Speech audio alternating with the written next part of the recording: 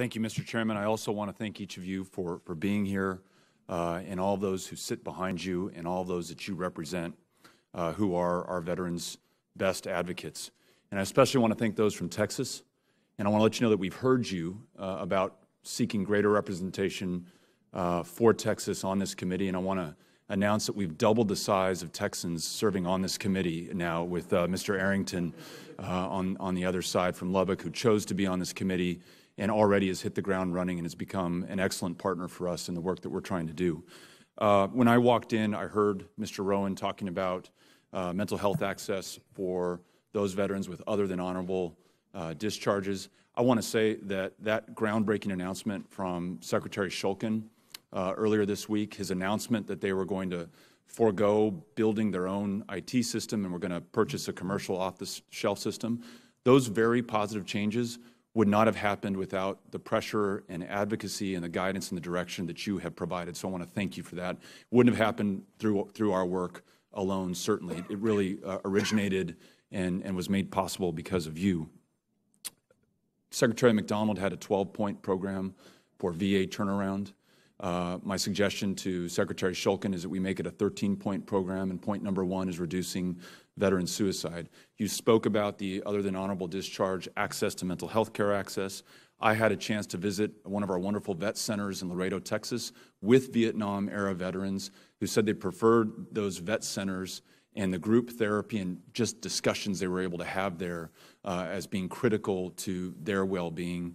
Mr. Rowan, I want to ask you, because we know of the estimate, which has to be a conservative one, that 20 veterans a day are taking their lives in this country. The single biggest cohort are Vietnam-era veterans. Beyond the vet centers, beyond mental health care access, what are we not doing that you want us to focus on? Well, I think that one of the things we need to be concerned about is outreach. When we talked about veteran suicide, it was always thought about as the younger veterans. They didn't realize it was predominantly older veterans. Yeah, Vietnam veterans who are still struggling after all these years, or as the workaholics retire, they have something to start thinking about that they had shoved in a closet 50 years earlier. So I think outreach could be useful, certainly. I also think I'd be curious to know and have some people start to take a look at this whole issue with pain management and opioid use. I mean, I can tell you that I always tell people I knew more people who died after the war than in the war in the neighborhood I grew up in New York City. And a significant portion of them were heroin overdoses. And while, you know, they say, oh, they overdosed on heroin, my feeling is they didn't just overdose on heroin. They killed themselves with heroin because it was easier than pulling a trigger on a gun, just shoot themselves with enough heroin to kill them. So I think that's going on again today. We're seeing that again. So, you know what? It's really easy to pop 40 oxycodones and just go out and, you know, forget it, especially when you're dealing with stuff that you had thought you had dealt with 50 years earlier and it's come back to haunt you.